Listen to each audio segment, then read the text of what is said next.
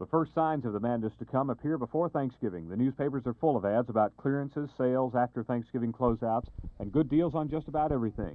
Then Thanksgiving goes by, and today it begins. This is where it all happens at the shopping center. This is where the old traditional symbols of Christmas are mixed with modern mass merchandising to produce the Christmas sale. Merchants break out their wreaths, lights, and tinsel, all part of coaxing your credit card, your checkbook, and your cash out of your pocket. The mood is happy. The watchword is sell. You'd cook this egg in another pan in oil. It'd be laden down with grease, burned around the edges. Your white would be gray, and you sure couldn't slide around the pan like this. The chrome and leather versus the vinyl. Yeah. Right. Otherwise, the insides are identical. Come on, Dave.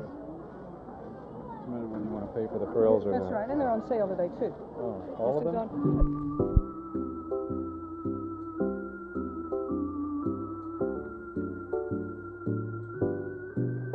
It's not even December yet, and already you're hearing that familiar music and seeing some familiar sights. One lady shopkeeper has even found a 100-year-old sleigh. Oh, it's perfect for the Christmas season, and it displays well. Shows, you know, everything, and we've used it in the back of the store, too, at different times for sale items or something like that. Do the bells really work? Yeah, oh, sure they do. Maybe you hadn't heard, Santa has a new elf this year. And he is the hardest worker that I've ever seen. His name is Simon.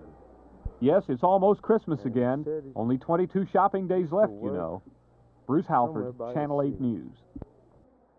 Okay, say bye-bye. Say bye-bye?